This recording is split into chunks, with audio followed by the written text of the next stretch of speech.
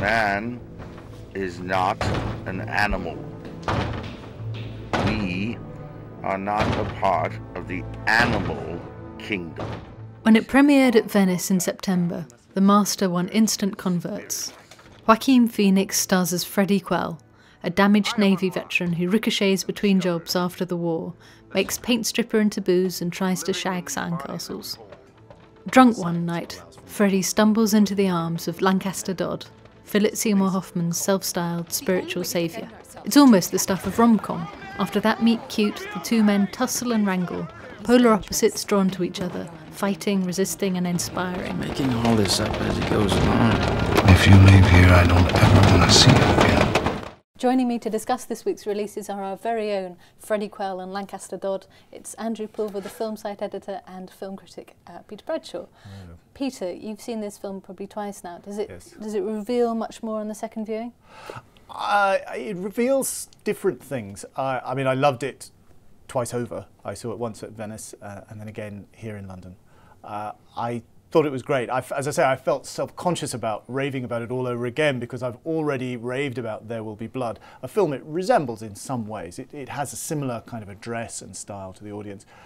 And as in There Will Be Blood, The Master has an extraordinary opening sequence, a deeply strange and weird and mesmerising opening sequence, helped very signally by Johnny Greenwood's complex and interesting orchestral score. Yeah, it's almost wordless again, isn't it? Again, difficult, and again, from the get-go, you realise that other movies aren't like this. It kind of exposes other straight Hollywood movies as looking pretty formulaic when you realise that this really does look weird and different and odd, and I think several cuts above the standard product. What about you, Andrew? Were you a convert? I did feel slightly sort of underwhelmed by it.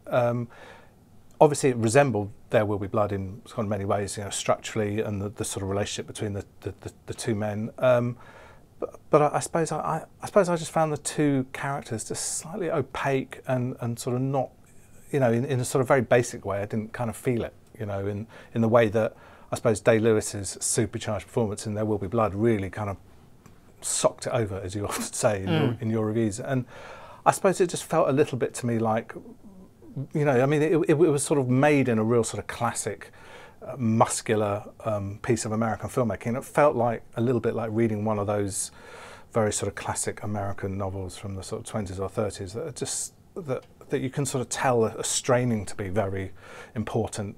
For me, it didn't quite get there for some reason. I don't know.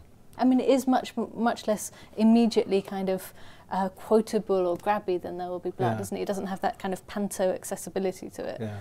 And also, I mean, I suppose the Scientology thing may be a bit of a sideshow on some level. I mean, obviously that was how it was sort of how it arrived as being this sort of, not exactly assault on Scientology, but him being the sort of first person to sort of at least sort of take it on, that it was considered this sort of slightly sinister organisation, and I suppose that's where it's sort of an attempt to be a founding American myth in the same way that what There Will Be Blood was. We're saying, you know, here, look at this. This is such a sort of strange American thing to happen.